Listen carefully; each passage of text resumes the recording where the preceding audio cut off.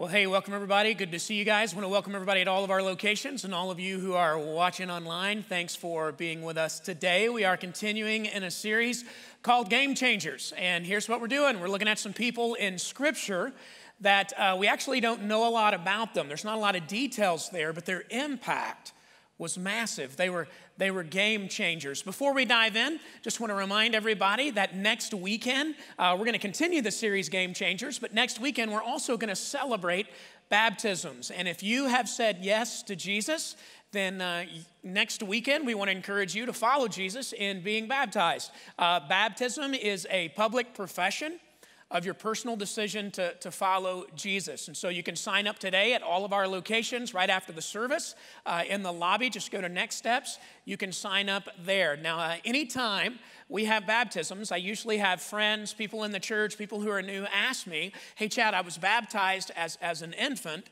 so I'm good, right? And I'll have a conversation that goes like this. Here at Sun Valley, if you're new, we actually don't do infant baptism here. And this is why. Here at Sun Valley, we're a Bible church. And we just go with what the Bible says. And you will not find infant baptism in the Scriptures. In the Bible, baptism always happens after somebody personally decides to become a Jesus follower. Okay? And so if you were baptized as an infant, that was a very special moment. Don't want to take anything away from that. That was a holy moment for your parents. Right? In essence, that was them dedicating you to the Lord. We do that here at Sun Valley, where you can come and take your child and we'll pray over them. But in the Scriptures, baptism always comes after a person's personal decision to follow Jesus. So you didn't choose that baptism, right? That was your parents saying, we're going to raise them in the Lord. If you have since given your life to Jesus, then baptism is you, in your own decision, right, saying, I'm a Jesus follower. And so if that's you, again, would love to celebrate baptism with you next weekend. If you're a teenager or child that said yes to Jesus, you can sign them up to be baptized as well. And we're going to have a great time celebrating together. So game changers, looking at people in the Bible who we don't know a lot about necessarily, but they had massive impact. And today we're going to look at the life of Stephen. All locations, how many of you have heard of Stephen? Just a show of hands. Yeah, a lot of us. We're going to look at the passages of Scripture where Stephen is stoned with rocks, not with weed. For all of you who are new to the Bible and from Colorado, okay? So... or California, or Nevada, or Washington State, or wherever else that is happening, okay? Stephen is killed with rocks, all right? He was stoned, that's what that is. And he's actually the first martyr of the New Testament church. Let me give you a little Bible history here, all right, kind of bring you up to speed. We're going to be in the book of Acts. If you brought your Bible, you can turn there. We're going to look at some verses of Scripture in Acts chapters 6, 7, and 8 as we look at what happened with Stephen. But here's what happens in the Scriptures, little Bible history. Here's what took place. So Jesus ministered for 3 years. He died on the cross, and he rose again. The Bible says that after he rose again, so this is the resurrected Christ, for 40 days, he appeared to his followers. Now, think about that for a second. So for 40 days, not just the 12, but over 200 people saw the resurrected Christ. Let me give you a little Bible bonus. If you're new to church, maybe kind of in the process, figuring out what you believe. James, who actually wrote a book in the Bible, was Jesus's half-brother, because Jesus, God was his father. Make sense? All right? But Mary and Joseph had other children. One of those children was James. James came to faith in Jesus during that 40 days because he saw the resurrected Christ. Now think about that for a second, all right? What would you have to do to convince your brother that you're the Son of God? Right? So James wasn't a believer until after the resurrection. That just is one of the many reasons why I believe the Bible. And so Jesus appeared to his followers for 40 days, and then he's standing on a hillside. He says, all right, here's what I want you to do. I want you to go, and I want you to make followers of me. I want you to make disciples, okay? And then he says, and then I want you to baptize them. We're celebrating baptisms next weekend. I want you to baptize them in the name of the Father, Son, and the Holy Spirit. That comes after a person becomes a disciple, right? A follower of Jesus. So he says, I want you to make followers of me. And when they say yes to me, when they meet me, right, I want you to baptize them in the name of the Father, Son, and the Holy Spirit. And then I want you to teach them everything that I've taught you. And I want you to do that like here and there and all over the world. And I'll be with you till the end of the age. And then the Bible says that Jesus literally right there does a Peter Pan, okay? He ascends into heaven. They literally watch him go up until he's gone. And then they're all standing around looking at each other.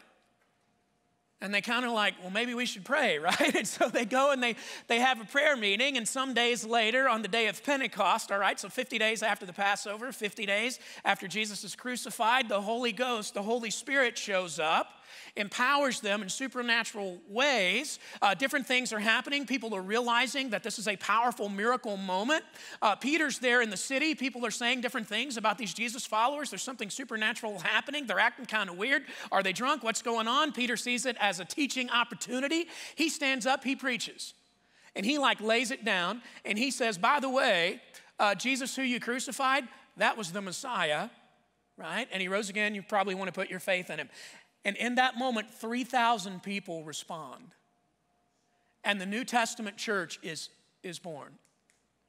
Church, right now, if you're here at one of our locations, right now we're experiencing church, but the Bible teaches the church is not a building that you come and sit in. It's a movement that you choose to be part of to help people meet, know, and follow Jesus. 3,000 people that day, you can read about this in Acts chapter 2, say yes to Jesus, and they all become part of this movement to help other people say yes to Jesus. So baptisms are happening, and the apostles, an apostle, by the way, if you've ever heard that, an apostle is just somebody that had FaceTime with Jesus. That's the 12. There were 12, and then Judas betrayed Jesus. Does this sound familiar to anybody? All right.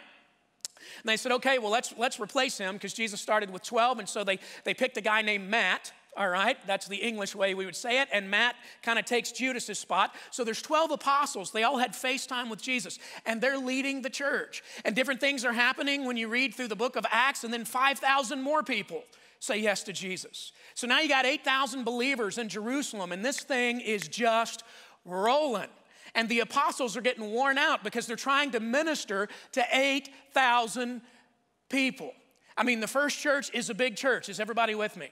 It's multi-site. They kind of met everywhere. And so the leaders are teaching. They are feeding the poor. They're caring for people. And the pastors, the lead pastors of the church, the apostles are getting worn out. And they're like, okay, here's what we got to do.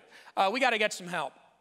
Because there's these widows and they're not being fed and they're supposed to be fed, and so we need some help. And so they decided they would pick some other leaders in the church, and these people wouldn't necessarily teach like when they had the big teaching times, but these leaders would serve and care for the community. So in this moment, it starts to roll out how the church works, because the church is not a building you come and sit in, it's a movement you choose to be part of to help people meet, know, and follow Jesus. And here's the reality. If you're a Jesus follower, you don't come to church, you are the church. In fact, would you just turn to somebody next to you and would you just go, hey, you're the church. 1, 2, 3, go. Yeah, and so just so you know, right, because you're the church, if you're a Jesus follower, if you ever come to me and you say, hey, why didn't the church do this?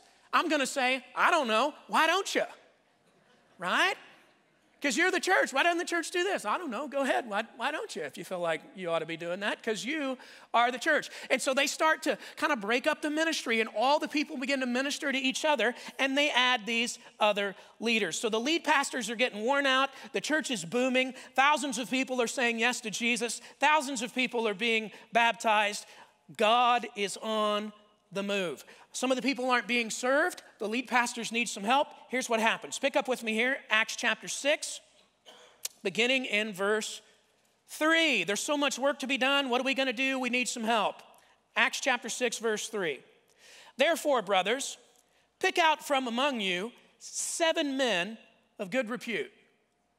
So 7 guys are going to join the apostles in the ministry. But these 7 are not going to be preaching and teaching. These 7 are going to be serving and caring for the people who are saying yes to Jesus. They're going to be shepherding, pastoring, right? Caring for people, serving. 7 men of good repute that are full of the Holy Spirit. Anytime in the Bible when you see the capital S, that's talking about the Holy Spirit. Full of the Spirit and of wisdom, whom we will appoint to this duty. They're going to serve, care for the poor, care for the widows, care for the people. Verse 4. But we, these are the lead pastors talking, right, the apostles, but we will devote ourselves to prayer and to the ministry of the word. And what they said pleased the whole gathering, which, by the way, has never happened in church since that moment. The whole gathering was fine, okay? We'll talk more about that in a minute. And what they said pleased the whole gathering. And they chose Stephen. Here he is. A man full of faith and of the Holy Spirit. The other 6 are mentioned there when you read the passage of Scripture. Verse 7. And the word of God continued to increase, and the number of the disciples multiplied greatly in Jerusalem. So here's what you've got. Jesus stands on the mountain, right? He says, okay, go and make followers of me, baptize them in the name of the Father, Son, and the Holy Spirit, teach them everything I've taught you. I'll be with you to the end of the age. He ascends into heaven. 10 days later, Holy Spirit comes upon him. Like miracles are happening. Peter stands up, preaches, New Testament church is born. The thing starts to explode. Lots of people are saying yes to Jesus. The apostles are overworked. We need some help. They get 7 other guys to help. The church is ministering to each other. God is on the move. Amazing things are happening. At this time, the world had never seen anything like this.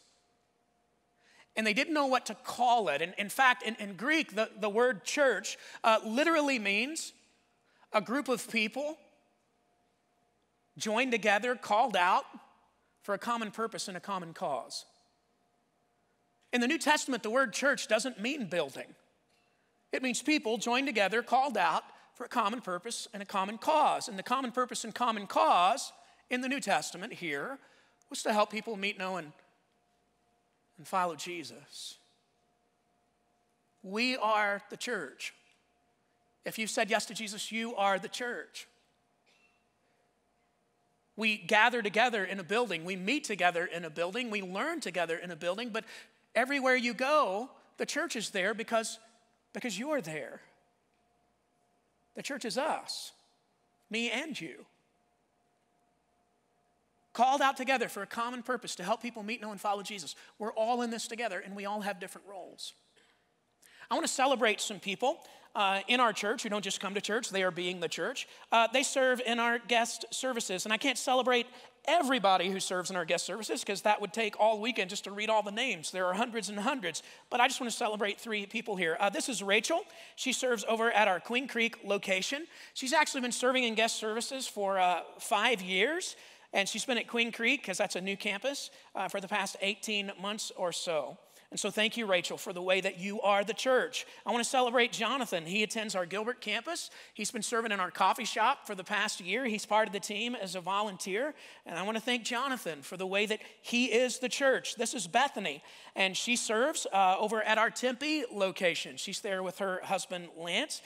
Bethany is a rock star, and she serves not just, honestly, at our Tempe location. I've seen her at other locations as well, and guest services, and she's an usher and a greeter and all of that. These are 3 people, all right, amongst hundreds who at Sun Valley, they don't just come to church, they are the church.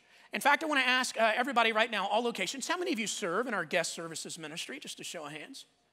Yep, all over the room. Can we take a moment and just thank these people for their service?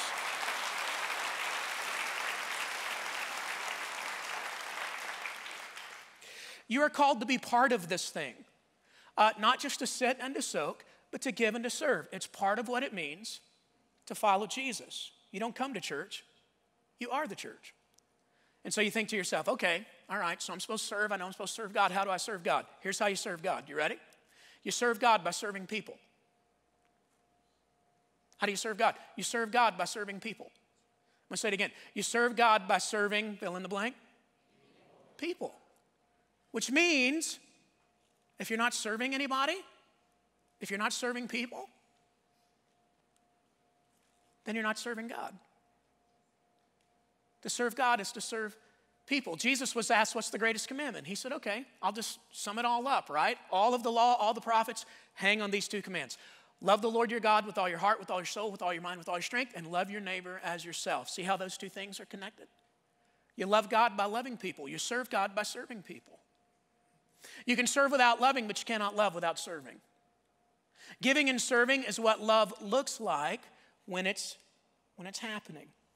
And so Stephen becomes one of these leaders who will serve and care for the people. He's not preaching and teaching necessarily, but he's caring for those in need. He's just serving God by serving people. This is what it means to follow Jesus. This is what it means to love. Here's what happens with Stephen. Acts chapter 6, verse 9.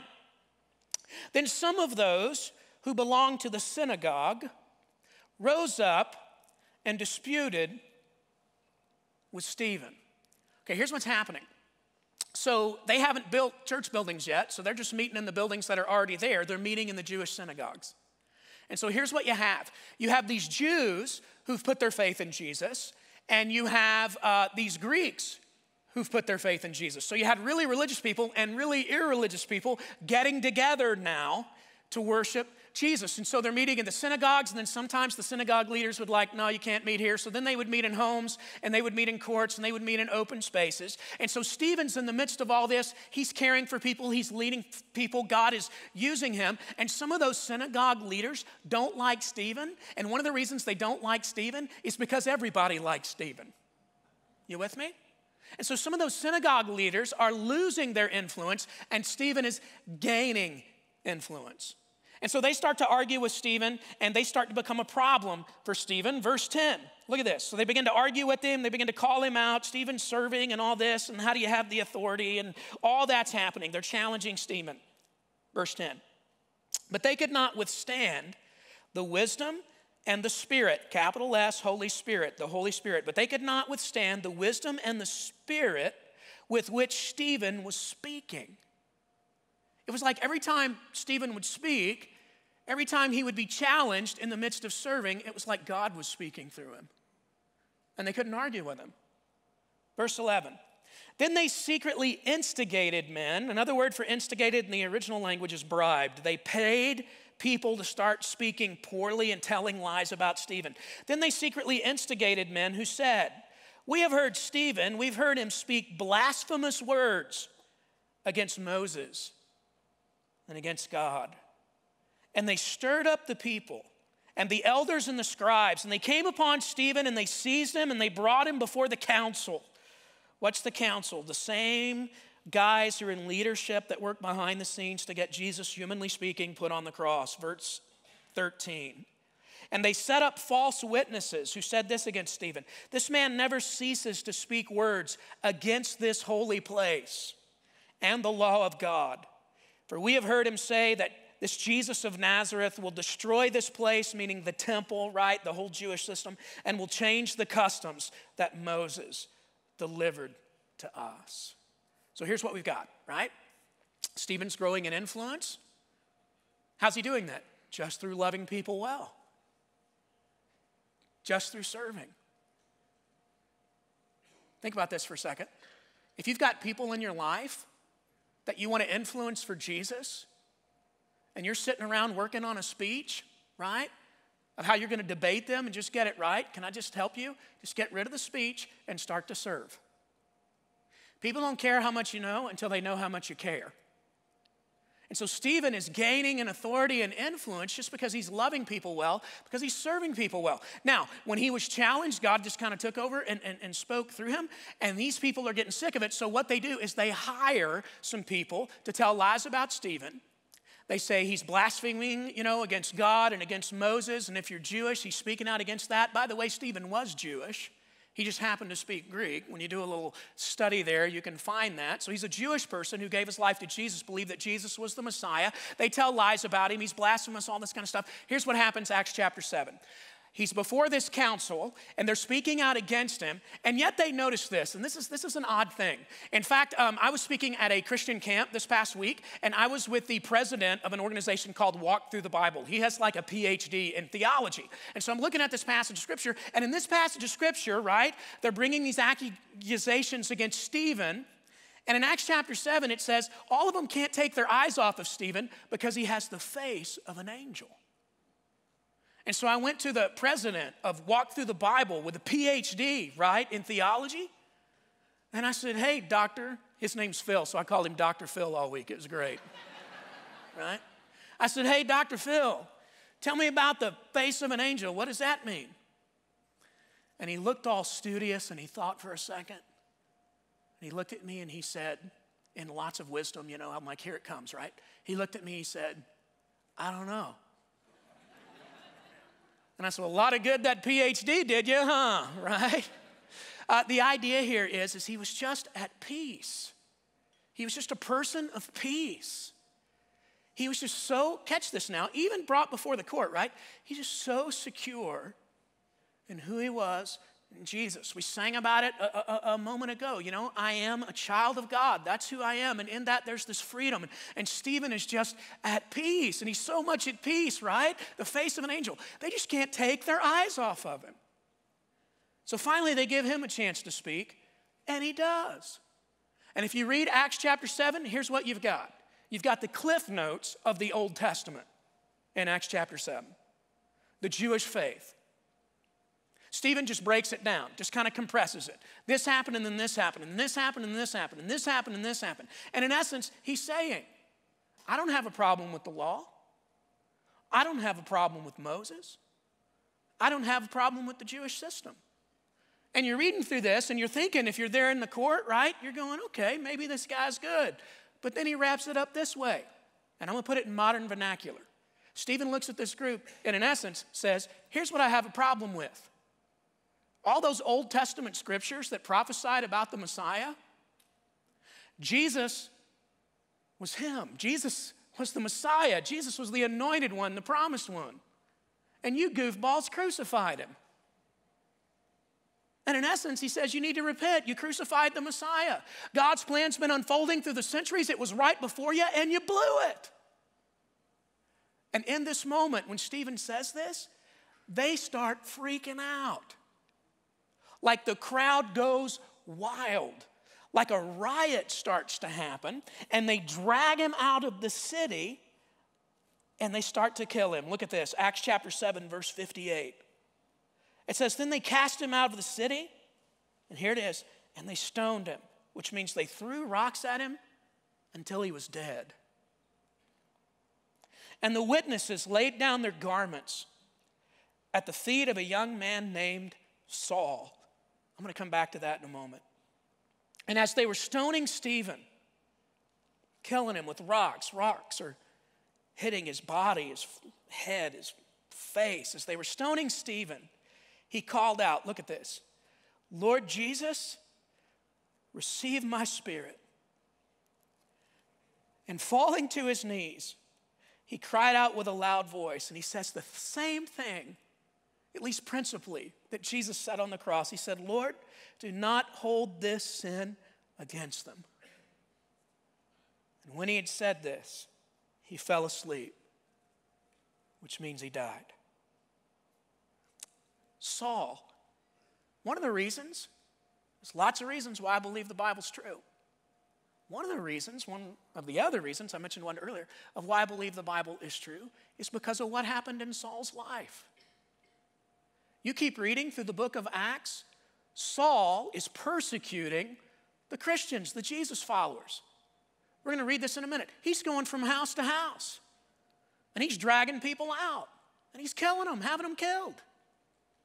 But Saul is on the road to Damascus to kill more Christians, and he has a supernatural encounter with Jesus.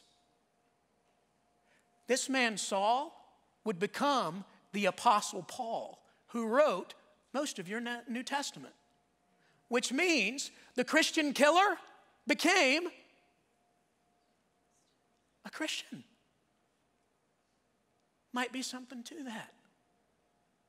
And here he is, woven into the story at the execution, right? The murder of Stephen over his faith in Christ. You know, you read this and you think, what a tragedy, right? But God did some amazing, powerful, beautiful, wonderful things in and through this event. To the extent that God took this event, what happened with Stephen, and in that the whole thing began to change. And it rippled out from this moment through the centuries all the way to us here and now this weekend. It looks horrible, right? But God was actually doing something beautiful. Everybody got some notes when you came in today. I'm going to invite you, if you would, to take those out. If you're new, they're in the program that you got when you came in. You can also take notes on the Sun Valley app. 3 game-changing lessons here from the life of Stephen. And I want to show you some of the beauty that's here, that if you're not paying attention, you just might miss it. Some lessons, and then I'll show you the beautiful part here in just a second. Some lessons. Number 1, game-changing lessons. You and I have to wrap our mind around this. Faithfulness to God does not guarantee the absence of problems. Faithfulness to God does not guarantee the absence of problems. Now, I know that when you turn on late night TV, right, there are preachers on there that will tell you that when you say yes to Jesus, your life will be problem-free. Everybody look at me. That is not true. No matter how much money you send those guys. Jesus said, and I'll quote him, "In this world, you will have trouble." Faithfulness to God does not guarantee the absence of problems. Next to that in your notes, write this. Write, "But it will bring you peace." Would you write that down in your notes? Faithfulness is not going to keep you from having problems, but you will find peace in the midst of your problems. If you're having these moments where like you're driving down the road and you have a flat tire and you're like, "God, are you kidding me? I went to church 3 weeks in a row." Right? That's the wrong kind of thinking. Okay? Everybody, all locations, this is important because we believe some wrong things about God and about the Christian faith. You live in a broken world. Have you noticed? The weather is broken. It's July in Arizona, right? I was driving back from Southern California Friday afternoon. I got out to put gas in my car in Quartzsite, Arizona. And I thought, welcome home, right? It's hot. The weather's broken. Has anybody noticed? Right? Government, the worldly authorities, politics are broken. Have you noticed that one? My body is broken.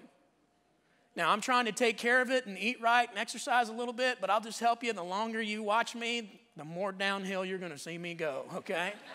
It is all downhill from here. My body is broken. And if I'm really, really honest, I'm broken. Man, I don't get everything right. If you're like, "Oh, man, I want my pastor to be perfect," you're at the wrong church. You're like, "What? I want the perfect church." You have not found it. We don't have perfect leaders here, perfect pastors, and I'll help you. We don't have perfect people. And if you find a church that's perfect, don't go there because you will screw it up.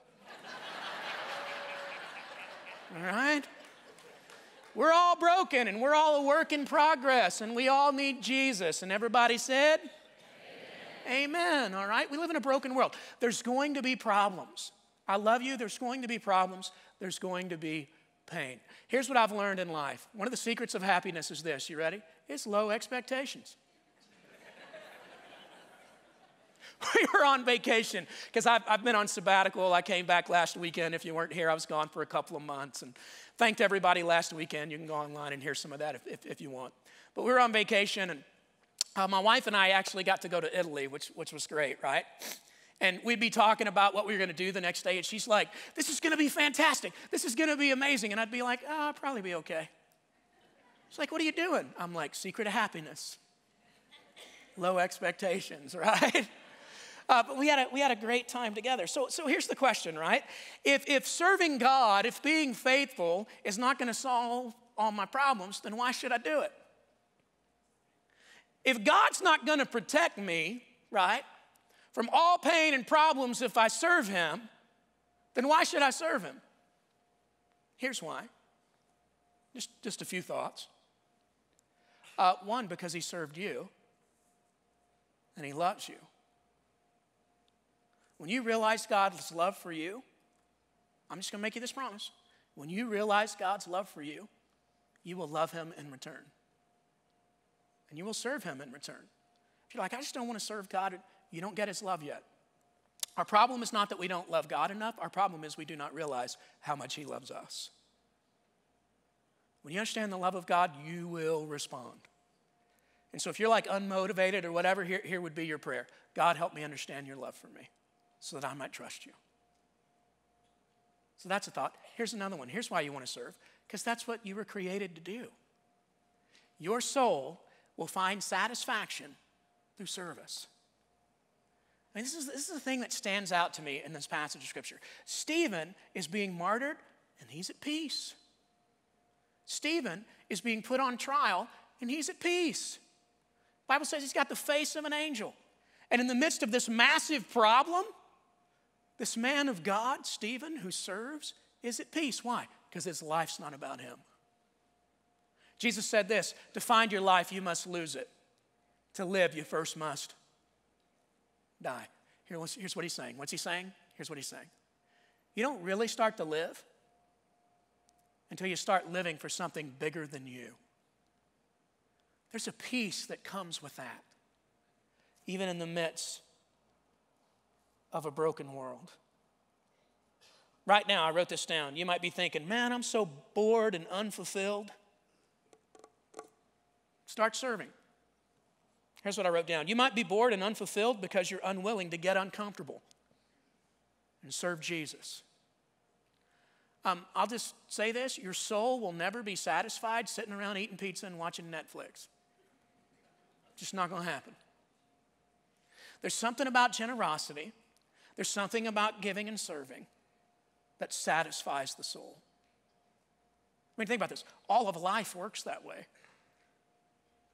What makes life possible is giving and serving. I do this every once in a while. I'm going to do it quickly. Right now, on a macro level, the planets and the sun, they're all giving and serving one another. It's what makes the solar system work.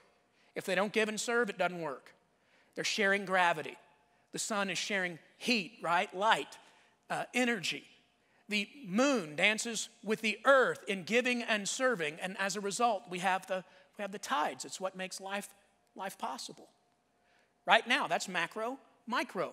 Protons, neutrons, electrons are all giving and serving one another. It's what makes life possible, right? They're bouncing off one another. It's what makes the system work. And you're like, Mother Nature? No, Father God.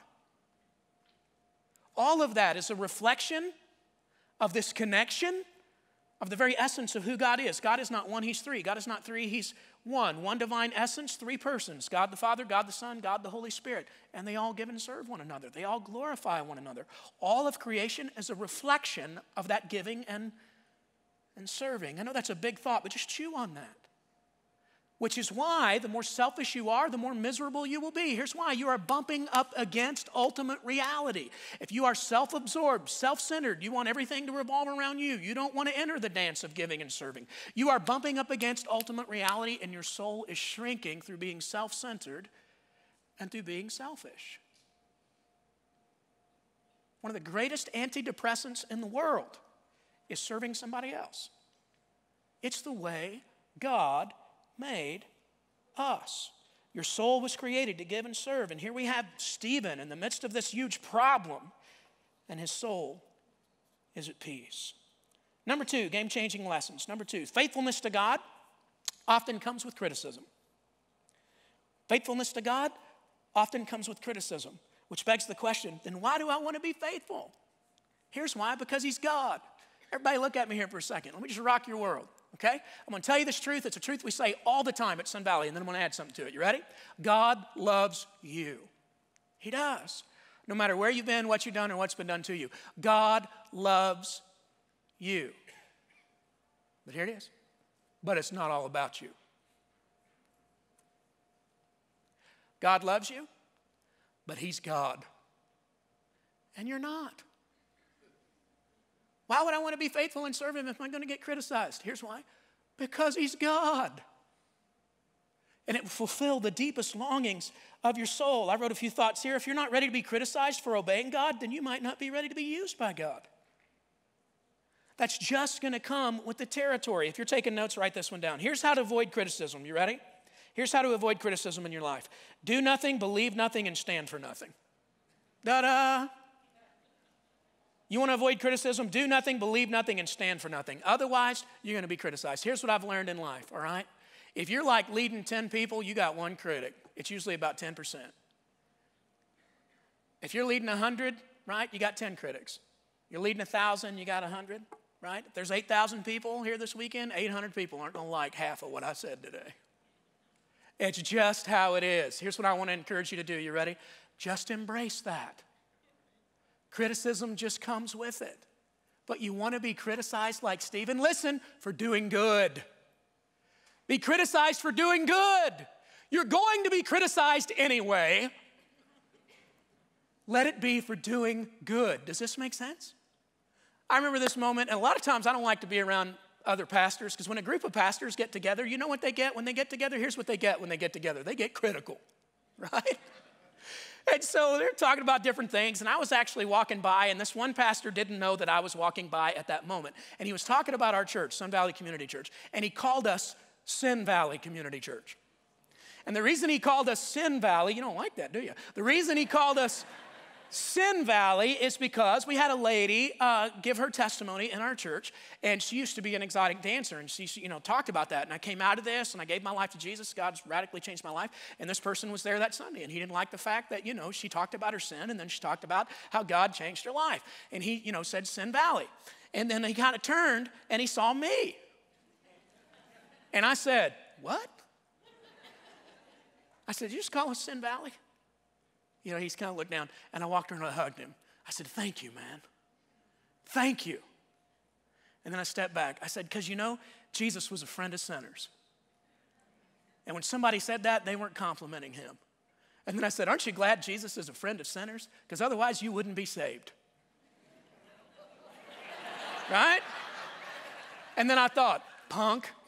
No, I didn't say that. No, I said, aren't you glad Jesus is a friend of sinners? Otherwise, we wouldn't get to know him and we wouldn't be saved. And I just kind of went on, right? Criticism just comes with the territory. Be okay with that. But be criticized for doing good. Last one, number 3. Faithfulness to God fulfills God's purposes. That's why you want to be faithful. Because it fulfills God's purposes, and God's purposes are beautiful. Even if they don't look like it at the time, something bigger is going on. So Jesus tells his disciples, hey, go to all the world and share the gospel. And here's what they did. They all went home and they shared the gospel. And nobody went anywhere. They all stayed in Jerusalem until Stephen was martyred. Look at this. Acts chapter 8, verses 1 through 4. It says, and Saul, who would become the Apostle Paul, that's part of it too. That's something beautiful. I mean, most of the New Testament written by this guy. And Saul approved of Stephen's execution. And there arose on that day a great persecution against the church in Jerusalem. Look at this. And what happened? They were all scattered throughout the regions of Judea and Samaria, except for the original 11, right? And the one they added, Matt, except the apostles. Devout men buried Stephen and made great lamentation over him, but Saul was ravaging the church, that guy who would become the Apostle Paul, and entering house after house, he dragged off men and women and committed them to prison. Look at this, verse 4. Now those who were scattered went about preaching the word. They started to fulfill the Great Commission. They left Jerusalem. Why? Because it was hard there. And everywhere they moved, they preached. Let me show you this little bitty bit, and I want to make one big point as we wrap up, and then I'll pray for you. Look at this, Acts chapter 7, verses 54 through 56. It's when Stephen was being executed. God's fulfilling his purposes. They're going to move out. Saul is going to become the Apostle Paul. God's going to do this beautiful thing in and through this huge problem of Stephen's. Look at this, Acts chapter 7, verse 54. It says, now when they heard these things, they were enraged. This is when they're all getting mad. Stephen's like, you crucified the Messiah, you dummies. They were enraged, and they ground their teeth at him. But he, Stephen, full of the Holy Spirit, look at this, gazed into heaven and saw the glory of God. And Jesus, what's the next word? What is it? That's really important. And Jesus standing at the right hand of God. And Stephen said, behold, I see the heavens opened, and the Son of Man, next word, standing at the right hand of God. Literally, as Stephen is dying, God in his grace kind of peels back the divide between this dimension and that one. And Stephen can see Jesus standing at the right hand of God. Now, here's the thing. Everywhere else in the Bible, Jesus, after the resurrection, is seated at the right hand of God. But here in this moment, he's what? He's what? Say it with me. He's standing at the right hand of God. Why? Why? Here's why. I believe Stephen looks up, God kind of peels back the divide. He sees Jesus there, and Jesus stands up from being seated at the right hand of God, and he looks at Stephen and his faithfulness, and Jesus says,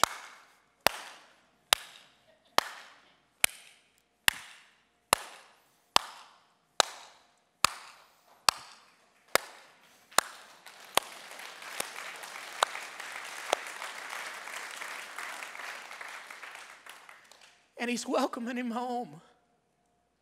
He's welcoming him home. Here's the big thought. If you don't remember anything else, remember this. A lot of Bible today, a lot of history. Remember this. Here it is for your life. Prefer the applause of heaven over the opinions of men. Look at me. Live for what matters most. And you'll have peace in the problems. And you'll have peace forevermore. Let me take a second and pray for you. Would you pray with me?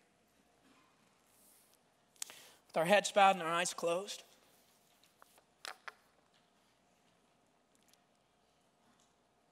I want to challenge you.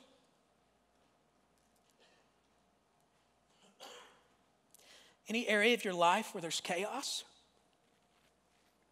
where there's a lack of peace, I'll make you a promise, there's selfishness. And if that's on you, I want to encourage you to own it. And repent. And be faithful to whatever it would mean in that situation to give and to serve. If you're on the sidelines, you come to church, you sit and soak, but you don't serve, I want to encourage you to get off the sidelines and get in the game. And be faithful to whatever God asks you to do. And I want to just tell you, God loves you. God cares for you. He is for you. But it's not all about you. And you will not find peace until you begin to follow him through giving and serving. And he wants that for you. So trust him. Father, give us wisdom of these things and teach us. Our problem is not that we don't love you enough. Our problem is we do not understand your love for us, because if we understood your love for us, then we would always do what you say. And so teach us, we pray. Help us to know your love so that we might trust you. Jesus, Stephen's not the hero of this story. You are. Thank you. We choose to trust you. And in that we give and serve. In your great name we pray, Jesus. Amen. Amen.